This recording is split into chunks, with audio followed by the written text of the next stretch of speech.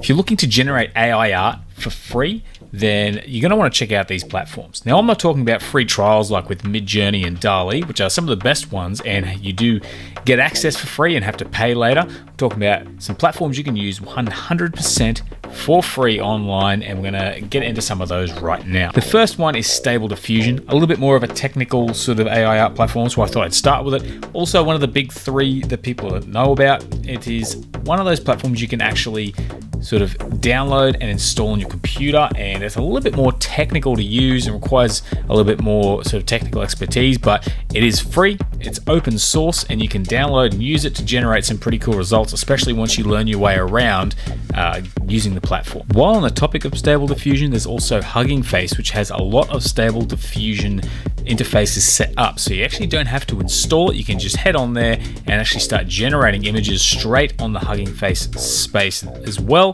So that's another place where you can get access to Stable Diffusion for free.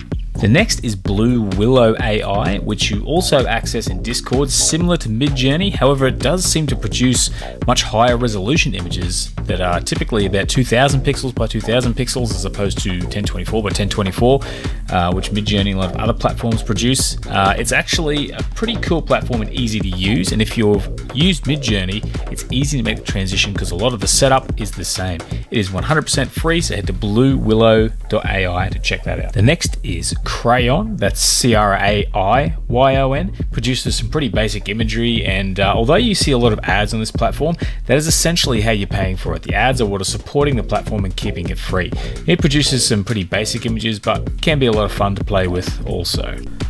The Playground AI is a little more advanced and has a really cool user interface, and that enables you to switch between certain platforms. And although you have to pay for some platforms, you don't have to pay for the Stable Diffusion models, but you have things like your prompts. You can also do things such as image to image and have a whole bunch of settings that you can explore along with styles. So it's a little bit more advanced and also is able to produce some very high resolution, also high quality artwork. It's a sort of a great platform that amalgamates a bunch of different AI art and makes it a bit more accessible to people and easier to use. Check out Playground AI, as that's one definitely to watch out for. Another free and fairly simple platform is Pixray. Not quite as advanced as some of the other ones on this list, but it does produce some nice sort of abstract looking imagery. Another one that could be fun to play with if you wanted to check out something just a bit different. Finally, we have Leonardo.ai, which is making a lot of noise at the moment because it has so many features and a very easy to use interface.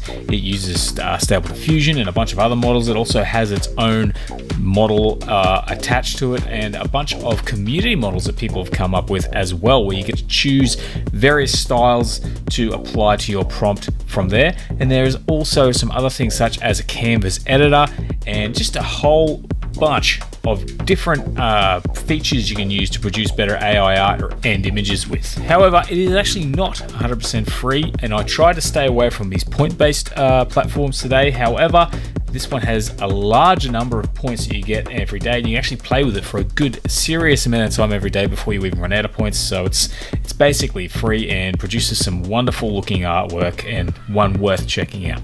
So links to all of those will be in the description below, but otherwise that's the video for today. I'd like to thank you for watching. If you liked the video, please consider giving it a like or check out my channel for more AI art information. Otherwise, have a great day and I hope to see you again soon.